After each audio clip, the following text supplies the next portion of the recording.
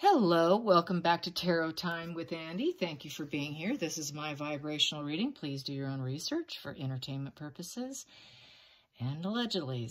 And no way am I going to try and accuse anyone of murdering a young girl. But today is about Amber, the Amber Alert girl. Amber Hagerman. She went missing 26 years ago, a couple days ago. And I'm going through my notes here real quick, so bear with me for a moment here because I cannot remember all of it. Here we go. There is a documentary if you want to watch, though. It's called After Amber. Anyways, it only took 8 minutes total to take her. It happened in the afternoon around 3:18 p.m. There was a witness, an elderly gentleman who watched the whole thing. Her brother apparently was with her. He has had survival guilt, I would say. What else do I want to say here? She was only dead for 48 hours when she was found. She was nude, sexually assaulted, and only one sock on. There's something I want you to remember about that one sock on and being nude, and she was found in water, like some body of water. A lot of the water washed away evidence, but except one fiber. A lot of the evidence has been tight-lipped. They do have all the DNA. They have a sample. They have it in storage. So that's good. Good news for all this genealogy test. I'm sure they're going to do some comparisons through the years if they get the opportunity to catch a guy, if he's still alive. Anyways, the mom, Donna, she wanted to see her after she was found and before the autopsy, but she was so damaged she could only hold her hand. Very sad. What else? There is one suspect, Anonymous, something like that is his name, but he got caught for a similar crime and he is in prison. I'm sure he's probably not the guy because I'm sure they tested him and there's been nothing said. So he was someone, but nothing came out, so I'm going to say no to that. There's another guy by the name of William Reese, a serial killer who did a similar murder with a very similar protocol, I would say, with the way things were done. Nude, one sock on, in a pool of water. Very bizarre. Maybe he was trying to do a copycat crime. I can ask. But there's no direct link to him. Not that that totally matters, but he was in Texas, and this did occur in Texas. Let's see, what else do I want to say? There's been 8,000 leads. None of them has held out. They did create a stronger laws with sex offender registry due to her, and it started out with the call on the radio when mother was on the radio talking about this horrific incident. Someone called in and said, if we can do severe weather, why can we not do kids?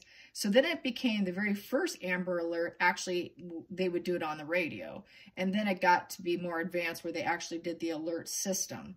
And they also, due to Amber Hagerman's death, they did the sex registry also, sex offender registry. So her loss has been hugely beneficial to other children and has saved about 1,000 kids to this date.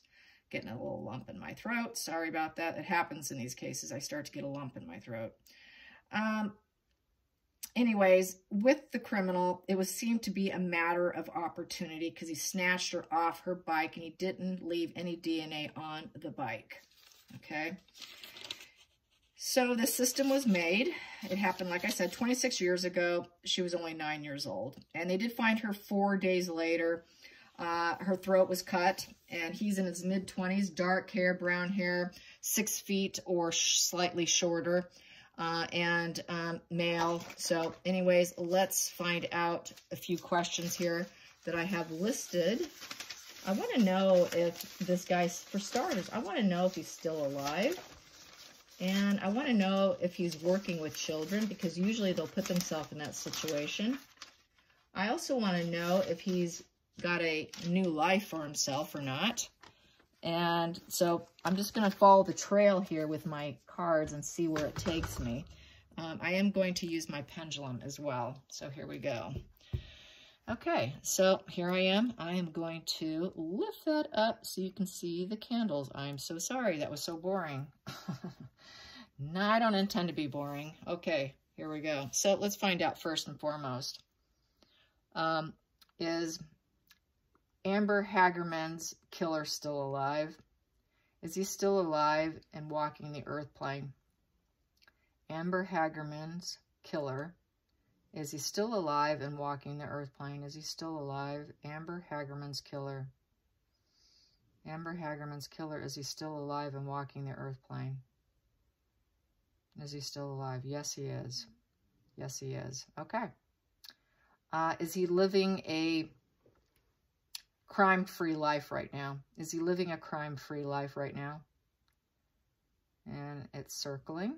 That means it's clearing. Is he living a crime-free life? Maybe. Wow. Okay, so he might be doing some petty theft. Is he doing petty theft? Is he doing petty theft? Yes, he does petty theft. Has he done any killing since Amber Hagerman, excuse me, Amber Hagerman, has he done any more children since Amber Hagerman? Has he killed any other children? Any other children since Amber? Yes, he has. Okay. Is this man married? Is he married, or is he coupled up with a partner? Does he have a partner? Does he have a partner? Yes, he does. Does that partner know about his past? Does that partner know about his past? Maybe. Wow. So maybe he's hinted, but there's no certainty. Okay. Let's see. I'm going to ask what else. Has he done prison? Has he already spent time in prison? Has this man already spent time in prison? Has he already spent time in prison? Has he already spent time in prison? Yes, he has. Yes, he has. Okay. And is he currently out and free? Is he currently out and free? Is he currently out and free? Yes. Yes. Okay. I'm going to ask, is he gainfully employed? Is he gainfully employed? Does he have a job, and does he go to a job daily? Does he have a job, and is he a working individual? Is he a working individual? Is he a working individual? Does he work? Does he work for a living? Yes, he does. Okay, he does. So he's in a relationship. He's done time. He's probably gotten out, obviously. Puts himself in a position where he's near children. The partner probably has some indication that he's not so clean. And he's got this new life, apparently, and kind of hiding his past. So let's get some energy on Amber Hagerman's killer. Amber Hagerman's killer. Amber Hagerman's killer. Amber Hagerman's killer. I'm going to read what falls out.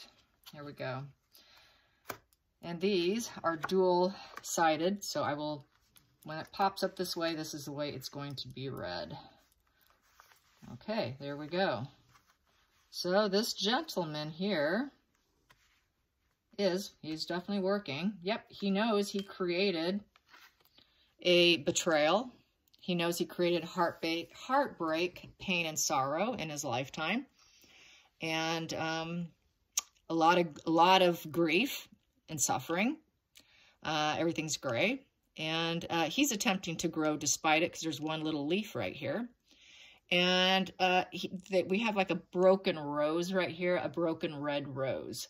So he doesn't have a lot of pleasure in life. His pleasure's pretty broken, and his senses are broken. So I would say he's emotionally detached.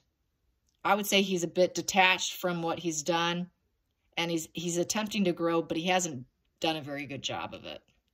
I would say that. And pretty gloomy person. Dark, kind of a gloomy guy. Probably suffers from a lot of depression. And he works. He hammers away daily, and he does work. And he would like to check out to see where he can go and grow. He would like to travel. This is the Two of Wands upright. And with the Two of Wands upright, this is, he has projects he likes to work on. He's got goals, new ideas he'd like to implement, things he'd like to see and do. I like to also call this as the global domination card, someone who'd like to go out and conquer the world. He'd like to go out and conquer the world. But I think he realized, but he knows he's got this hanging over him here. And then we've got this partnership. That's that partnership that came out in the pendulum. There's the partnership. But with the Lovers, you can easily break up with that individual. There's a lot of, with the Lovers card, if they're not completely satisfied with each other, they could take it or leave it. There's a lot of decision, do I really want to stay with this partner or not? So I would say he's really not bonded, and he has an incapability to bond to people because he's kind of checked out. He doesn't experience a lot of pleasure and growth. He can't. And so that's why his unions, his dualities, his relationships aren't what they probably look like on the surface, because he's got this hiding. He's hiding this, and he would like to leave. He'd like to escape. There's this kind of escapism feeling with this Two of Wands here. He would like to, but he knows he's got to probably, I hate to say it, like Dexter, he's got to stay looking like a normal individual, report to work, and keep a low profile. So he really can't be a big world, global guy conquering the world. He fantasizes about it, but he can't because of who he is. He knows he's created a lot of conflict everywhere he goes. Everywhere he goes, he's a fighter. More than likely, he's probably a sociopath, because he breaks hearts. He's not sure about the dualities he's in. He could take it or leave it, more than likely. Mostly will leave it, and would like to leave, but he doesn't. And he has to just do the ho-hum daily task of working. So he seems like, to me, this feels like someone who's not super thrilled and happy, and there's a lack of passion and growth in his life, and he knows it. And he can never grow. He can never really become this person here and really take on what he wants. I think it seems to be more of an illusion and fantasy with that moon he's holding in his, that moon sitting there. And so it's more of a fantasy than a reality, is how I feel. By looking at that card, it just really feels like a fantasy for him, and he goes into deep fantasy and he checks out. He likes to fight. He has a short temper with the Five of Wands. So with the Five of Wands, there's a lot of struggles and irritation. Everything's a competition. You can't beat me. So that is very cluster B. That is very narcissistic. Everybody's a competition. They get triggered easily, and he's always got to be right. So he's got a personality disorder. This guy does, no doubt. No doubt he's got a personality disorder, and he's got anger issues. He's probably got a short fuse, a real short fuse. So let's get some more on this guy. Let's get some more on Amber Hagerman's killer. Amber Hagerman's killer. And he is a lion thief. That's the lion thief card. And he's not willing to open up or express any of it, because in this position, he leaves two swords down. That's his cruelty that he did, and he takes the rest. So it's kind of leaving evidence behind, kind of a willingness to expose a little bit about themselves. He doesn't want to do that. We got it in the reverse position with the Seven of Swords in reverse. So this is someone who, he's afraid of being caught and being punished. Doesn't want to be punished. So he challenges, he prefers the challenge of staying out.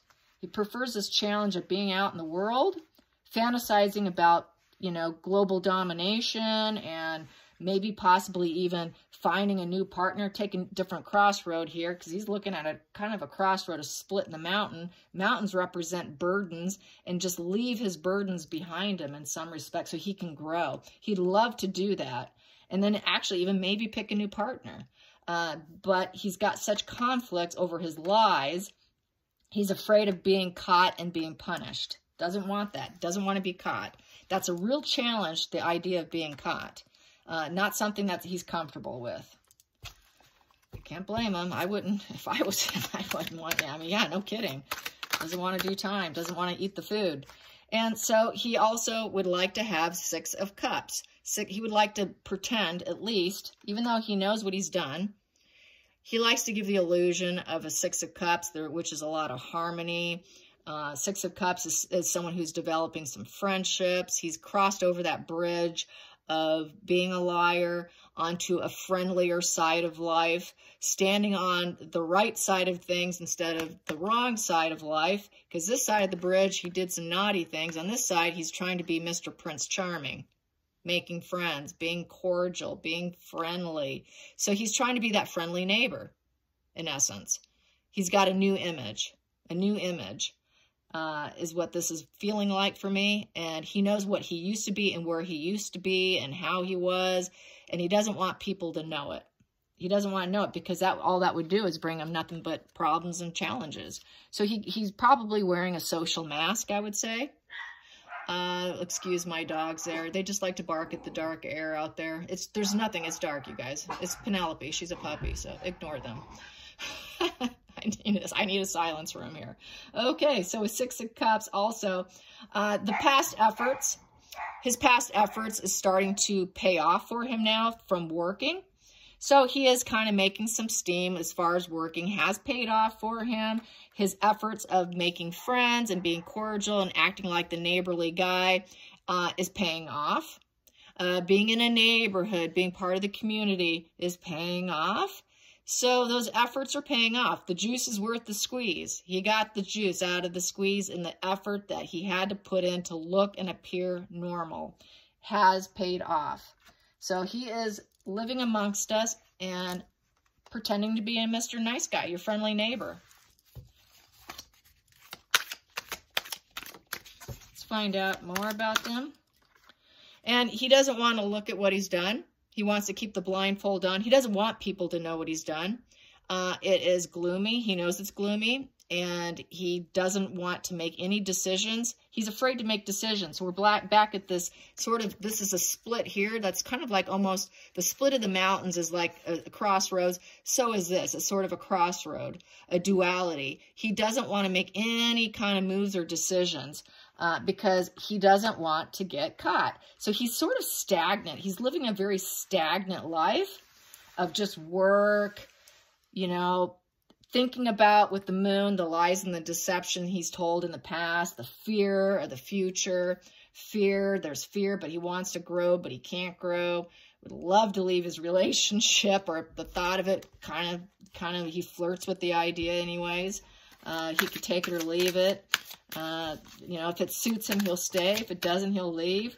So back to, here we go, the moon in reverse. This is someone who feels vulnerable, and he doesn't want to stew in it. He doesn't want to stew in his own lies and deception, and he's vulnerable, and it is confession time. He knows he needs to confess, but I don't think he will. He needs to confess that he did a Three of Swords and caused a complete heartache, betrayal, suffering of other people. Doesn't want to admit to it, but he knows he should. He knows that's the correct thing to do, but he's trying to keep the blindfold on. He doesn't want people to see what he's done either. And he knows his option. He doesn't want to take that option, because that's like, hey, you gotta pick. You gotta choose either right or wrong. He doesn't want to do it. He does not want to do it. So I'm going to point that down so you can see my cards. There you go. Sorry about that. There we go, some more cards. He doesn't want justice. He knows justice will work on him. Justice will work, cause and effect.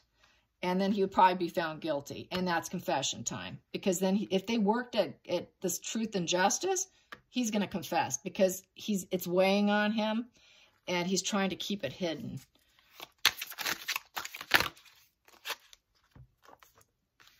Yep, he is the King of Pentacles with his Queen of Wands. So there they are. There's the couple. There's the coupling. So he's made some money. He's kind of feels like he's a responsible individual to the partner, who is a woman who is sort of, this wand could be, she is like an Aries or something of that nature. She likes to start new things. She's ambitious. She's really kind of a motivated individual on her own accord, and she's not turned her back to him yet. And he tries to be reliable, a reliable source of income. That's why it's flanked here. He tries to be reliable when they go places together. He likes to be with her. but they kind of can take it or leave it here with this. They're both kind of like, you know, we're together. Kind of probably a stalemate. They're there, but it's sort of stale, I feel. And then she's kind of diagonal here. So she likes to fight. She's got a wand. They argue a lot. They're very combative with each other. But he tries to get away from her and go to work. Like, I'm not going to fight with you. I'm going to work. And he tries to avoid the justice system, is how that's kind of reading. And with the Queen of Wands, she feels like she's sort of the rising phoenix. She's strong. She's you know, she's this woman who can handle herself quite well. She's very capable. She has probably children. They're typically mothers. And they have a lot of energy, but they're very strong-willed. She's a very strong-willed person. So that's why she holds her own ground with him. And if she sees something she doesn't like, she lets him know it. Hey, you're wrong here. He's like, well, I'm out of here. I'm going to work. That's what a lot of men do. And then we have here, this here, and nurturing. Yeah, so she is a mother. She is a mother, like I was saying. She's got a lot going on. And then we have here the Four of Cups in reverse. Fours tend to be stagnancy, a lot of discontentment.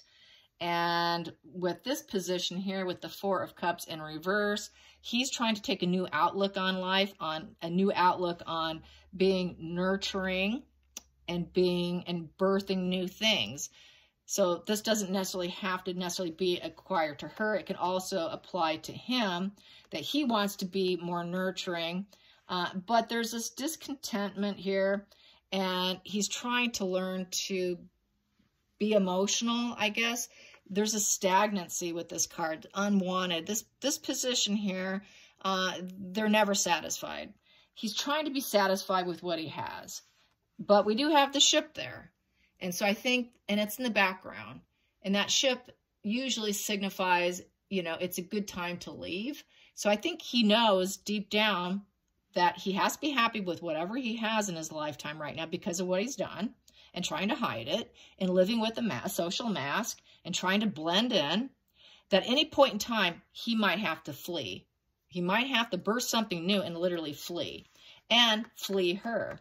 And that's probably why it's flanked here with the lover's position, because if things get too hot in the kitchen, with this here, hot with him, and there's literally no potential for growth with her, I gotta go. I gotta leave. They're getting too close to finding me out, figuring me out. I'm leaving. So he's always feeling like he might have to leave at any point in time because he's a wanted fugitive in essence. And then he would have to start life all over again and birth something new in order to feel abundant. It would be a whole do-over, and he does not want to get caught. Does not want to get caught. And then he would have to start a whole new, with a new community, build new friendships again, cross over the bridge, build a new community, get into a new community, pull the whole, I'm a normal guy, I'm just your average Joe Blow here. So he's trying to fit in, trying to blend in and lay low and just put his head down into work, literally. So he's probably not super financially abundant. They might be kind of financially struggling here. So I've got the burden. There's a burden here that he's carrying, and there's that past of himself he's trying to leave behind. He doesn't want to look at that person that he used to be because it's a huge burden on his back, and he knows it. And then he also knows that the Knight of Swords in reverse, Page of Swords in reverse. He used to be a player. He used to be a hardcore player. What he did happened fast. And he's afraid that people are going to, detectives and people are going to come after him and look at him. He's keeping an eye on the case to see who is watching him. Because this sword energy, these swords energies are good at investigating and spying. So he keeps an eye on to see who's spying on him.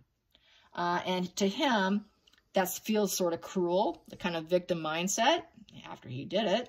But it's a very defensive stance. He's being very defensive. He's very defensive and burdened by what he did. He's afraid of them capturing him. Capturing him. Here we go. Here's the capture. This would be them getting him.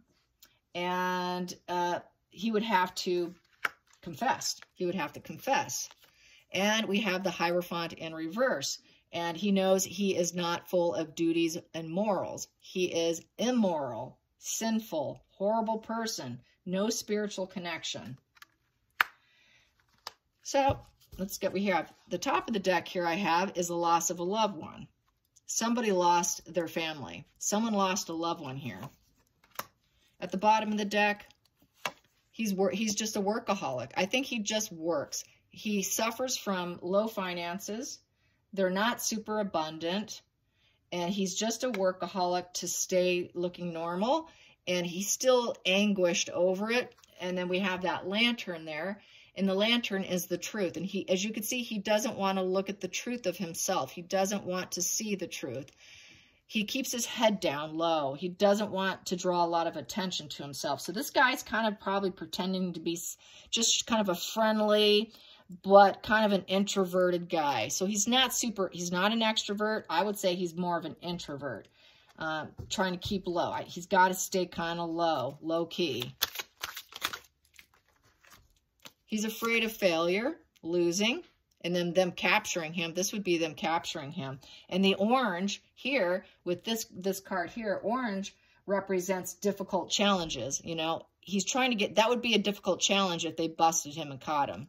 So he's sticking here with this red, trying to be, he feels somewhat passionate and energetic and enthusiastic. The fact he's gotten away with it. He knows he's gotten away with it. There's that victory wreath there.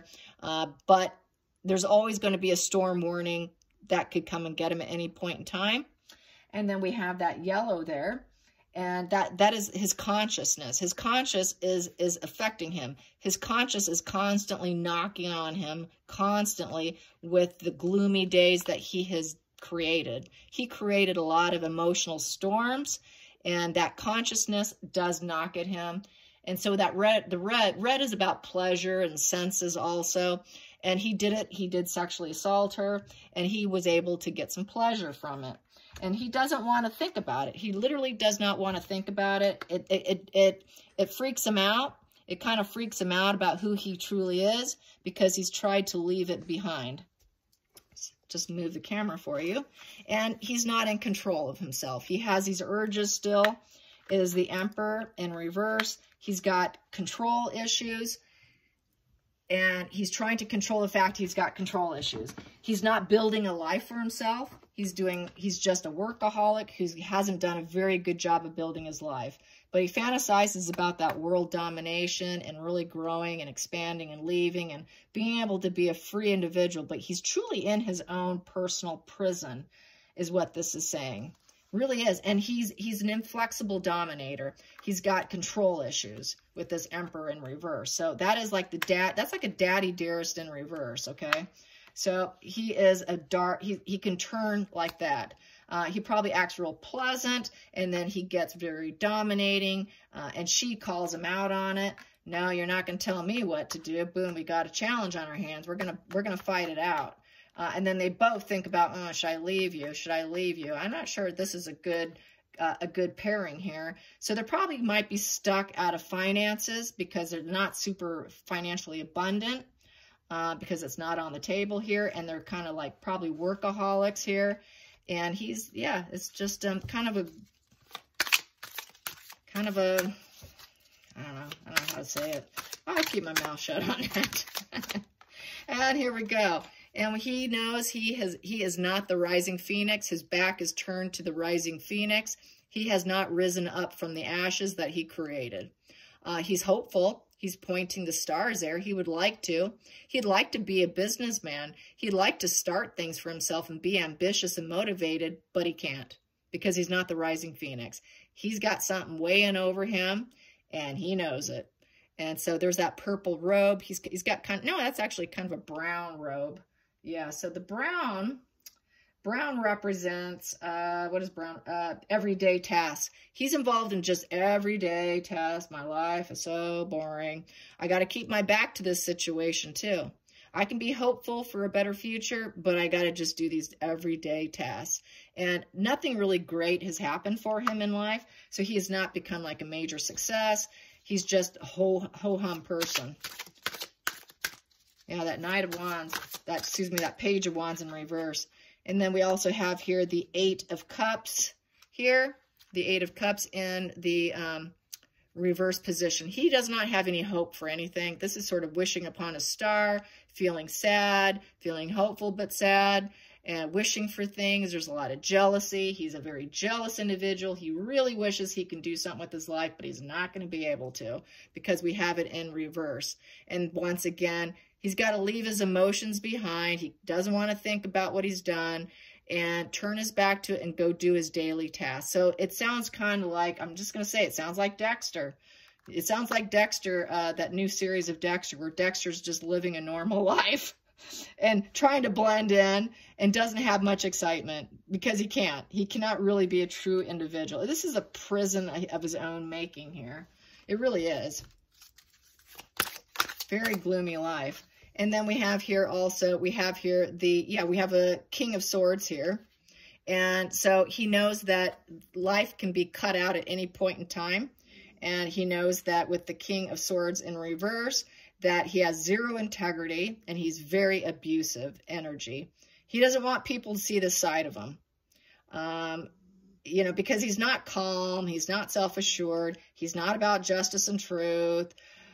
He's not a powerful ruler. He's got no leadership skills. He's just staying quiet. He's quiet and cruel and just staying kind of introverted, I think, because he knows who he is. He knows he's sort of this monster in hiding among people. And he's still alive and he's still working and he's got a partner. And that's what it's looking like. So yeah, interesting. Maybe if you guys are interested, I can keep going into this, but I don't think he's going to get caught. I think he's just going to be one of those people that gets away with it forever. Did I ask it? I don't know, but I'm going to ask it real quick here. Will this guy be caught? Will Amber Hagerman's killer be caught? Will he be caught? Will he ever be caught? Will he ever be arrested and convicted? No. No. Will he die? Will he die being free? Will he die being free? Just a working, hard-working citizen of society? Yes. Yes. Yeah. All right, you guys. I hope you enjoy this. Till next time, like and subscribe. Thanks for watching. Bye.